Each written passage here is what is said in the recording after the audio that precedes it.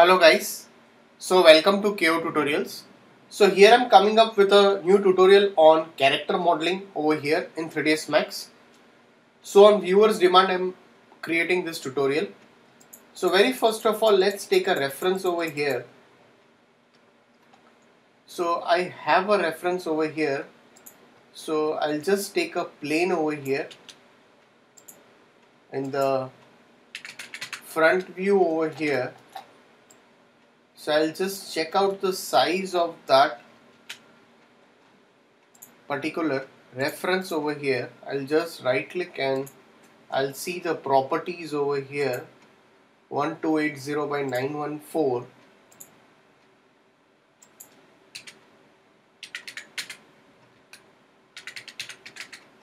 So I'll just press R and I'll just slightly scale it over here, so you can still reduce the size if required. Press M, go into material over here. I'll just take a standard material. I'll go into diffuse, bitmap. I'll take a reference over here. So let's just take a reference. So as you can see, I have taken a reference over here. So I have downloaded this reference from internet. After that, I can just go over here. I'll rotate it in 90 degree. I'll go into the side view and I'll rotate this and I'll make a copy of it. So we'll make a copy in this way. So just let's take a plane. If required, you can take a plane. So now, so this is what your front view and side view will look over here.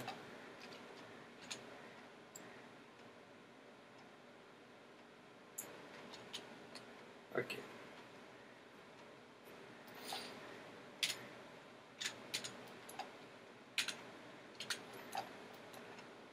So this is your side view, this is your front view.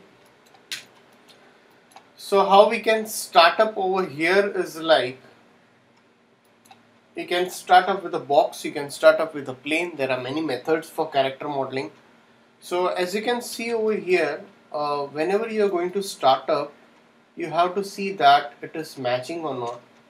But this reference is matching. If it is not matching, you have to go into Photoshop and you have to match the reference over here, like front view, side view, top view. You can match it. Then you can start up. So let's start up with a box. So I'll just take a box over here. I'll press Alt and X over here. In the side view, I'll shuffle this box over here. Go into the front view over here. I'll just convert to editable poly. I'll go into modeling over here. I'll take one swift loop over here. I'll go into the vertices and I'll slightly again shuffle this up, push it in this way. Go into this view over here, slightly push this over here.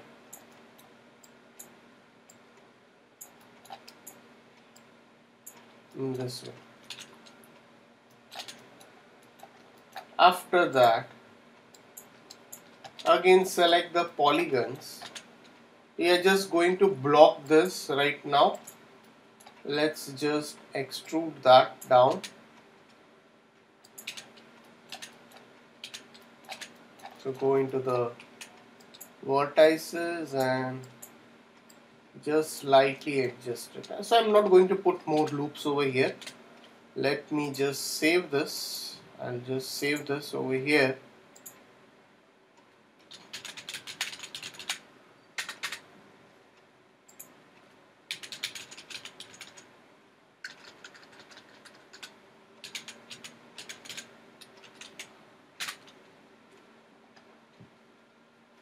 After that, let's again go into polygons and let's extrude it. Okay, so now over here we have a twist over here. What I'm going to do is like I'll slightly shuffle this in this way because the flow will go in this way for the leg part. So you don't need to directly just extrude it very straight. You don't need to do that.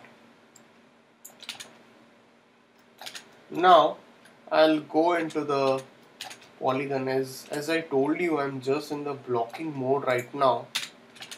So, and extrude it down.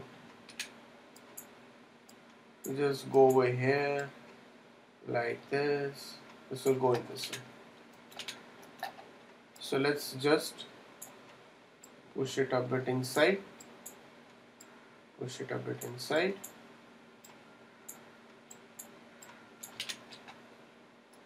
Alright. Again select the polygons. Just extrude it down. So we are not creating or modeling a realistic character. We are modeling a semi-realistic character. So kind of more of a cartoonish character.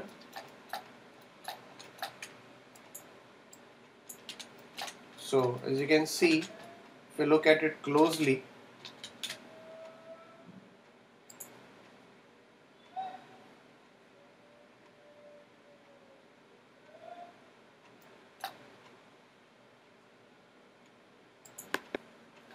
so over here again I'll select the polygons over here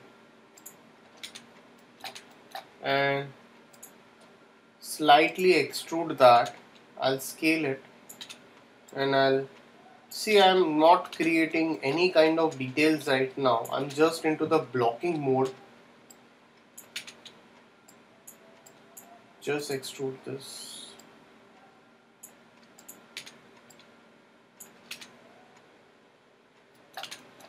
Alright. So once you're done with this, now after that I'll go over here, I'll go into the polygons and I'll slightly delete this part. So if you just want to see how it looks like, you can just right click and nubs toggle it. You can see this. Right click and off the nubs toggle over here. So you can see the reference is totally matching over here. After that, what I can do over here is like I'll go over here. Again, I'll select the polygon. So we are going to extrude the leg from this part only. So I'll slightly insert this a bit, not much. Slightly insert that. And let's just extrude the leg section over here. Press R and scale it. Okay. So now, the same way we are going to do it, let's put one loop over here. So select this polygon. So just select the polygon part over here, extrude that, go into the vertices, slightly shuffle that down.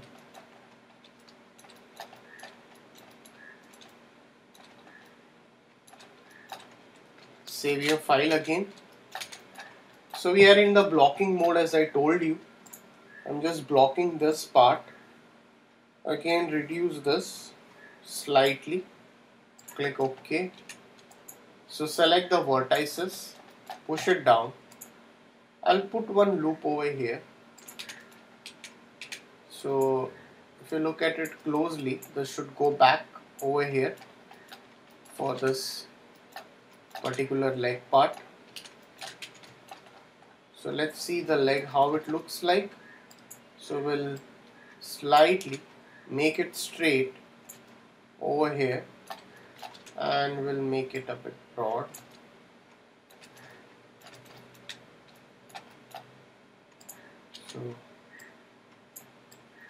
So this details we can easily get.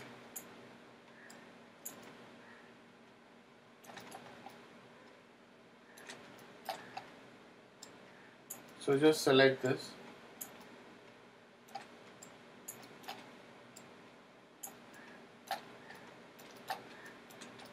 So save your file.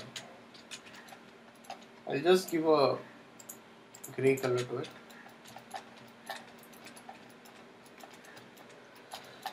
So we are just into the blocking mode. Now I'll go into this and I'll just give a symmetry modifier. If you want to see how it looks like on the other side, let's give a symmetry modifier.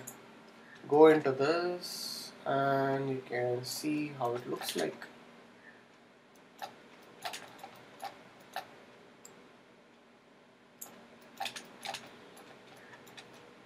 So definitely there are a lot of details left to be done. This is just a blocking part.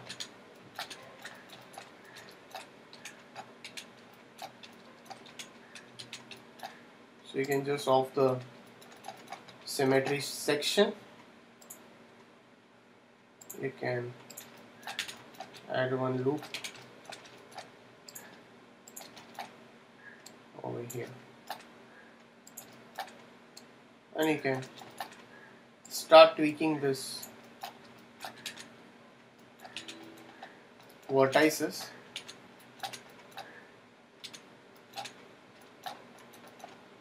You can create the fingers, or if you want to create the shoes, you can do that also. Alright. Okay. So guys, if any doubts, please put it in the comment section over here. So this is just start up with the blocking over here. So please like and subscribe my YouTube channel. So we'll continue the rest of the part in the coming tutorial. So thanks for watching this tutorial.